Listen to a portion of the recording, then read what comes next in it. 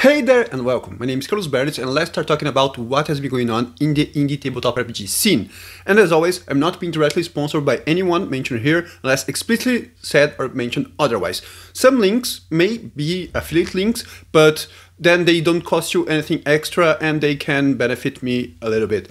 And all the links will be in the description together with some timestamps so that you can jump to the point of your preference.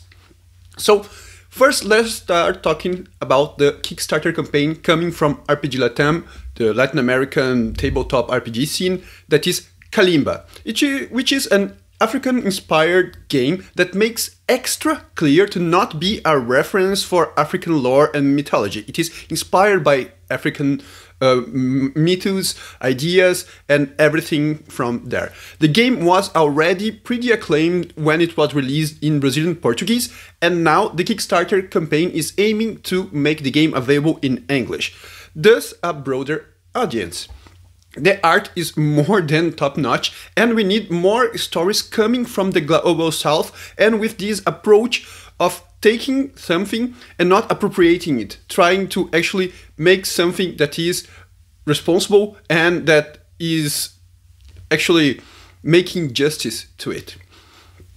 Also from RPG Latam, we have Unseen Places by Armanda. It was made as part of the Pocket Places Jam that we mentioned last week. You can check out. It has 6 locations in an imaginary city with a map where everything is marked as well. We can then say that it puts together plenty of places that we see regularly, but we not pay attention to them. And it also had some instructions on how to fold the zine, because since it is with the Pocket Places, it's the kind of mini zine format, so that you can just fold it. You do not need any cutting and everything, all the instructions are there. There is also coming this month from RPG Latam, Chase the Hollow by Brandon Leon Gambetta. This game is for 3 to 5 players, from which one of them will be the narrator, and it's supposed to be played in short, around 2-hour sessions. In it, the players themselves, they portray some internet sleuth exploring an abandoned or hidden place. The players will then investigate and learn more about this strange place, the entity that is there. Because, yeah, as everything, if they are exploring something that is hidden or abandoned, there is something terrifying there and strange. And they will try to know more about it and escape from it, and hopefully all of them will make it alive. The characters, not the players. All players should be alive at the end of the game.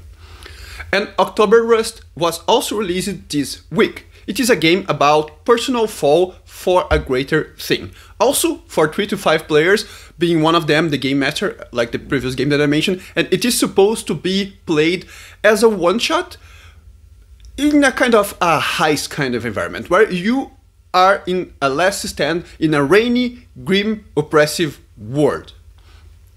Also, a new idea, actually something that is coming this weekend, is Big Bad Con is happening once again. It will be fully online and free to attend. However, I would urge anyone that has the means to help support it. You have plenty of options in how to help and support it monetarily, and there are some amazing panels, some of them from RPGC, some of them from RPG Latam. You have a lot of representation there and a lot of very good talks. So plan ahead. So if you want to watch something, because it will be this weekend, it starts on Saturday night for Europeans, late morning for US, West Coast, and so on. So the early afternoon for Brazil and most of Latin America. You have then a tough spot for people from the Southeast Asia, but you get the drift with these ideas you know already when it starts. On jams, the first that I want to mention here is Trouble Jam, the jam for Orbital Blues. Orbital Blues is the space western game that was released by So Muppet, and on this jam, the idea is for designers and creators to come up with some troubles. A trouble in Orbital Blues is something that every character has, and it is what brings the characters to the blues, in a way. The gem also provides the description and some instructions on how to create the troubles, so that even people that are not yet that deeply familiar with the game might want to participate, they can do so. They do not need to buy the game, learn everything about it, and so on. I particularly think that it is a great game, but either way, you do not need to learn a whole new game to try and participate in it.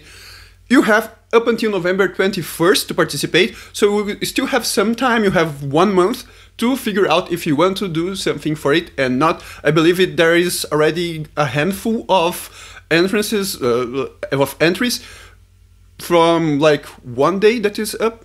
So you can see that it's simple to make something for this gem. Another gem that I want to mention here, and this one will be starting this weekend, it is the Scissor and Glue tabletop gem. I believe that it was put together by Iku, and here the idea is something very, very different. Create a game using scissors and glue, literally. I mean, you do not need to use scissors and glue, but this is the idea. Create the game as a craft and not in front of your computer, in a way. I mean, you can print the text, but all the layout, this layout needs to be done by crafting in the physical real world. Then scan it and submit it to the gem. I am quite intrigued by this one, and I think that a lot of people can make amazing things. You can use, as I mentioned, scissors and glue, but you also can try and use ropes, you can use stickers, you can do a lot of different stuff. You can come up with a lot of creative ideas. So check it out. And on threads and posts, as always, first an interesting thread by Federico on encumbrance, but encumbrance totally reimagined, not the way that you usually see it portrayed in the huge majority of games. So I do encourage you to read it, and it might help you understand or have some ideas to create your games, or even how to interact with encumbrance in other games. It's something that it's worth thinking about. And there is also a post by Luke Gehring on how to make RPGs documents for free, but not on with the idea of layout or anything, documents, plain text, but something that will then be highly accessible. I suggest every creator to give it a look, because it's not hard. It needs a little bit of coding, but not a lot. It's very easy to put together, and it can make your content more accessible for a lot of people out there.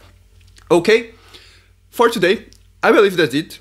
If you like the video, like the damn video, share, subscribe. You know how internet works. Let me know in the comments what you are liking about the series, what you are disliking the series, the episode. You can pay me a coffee on Ko-fi. You can buy my games on itch.io, and I will see you all in my next video. So, see ya!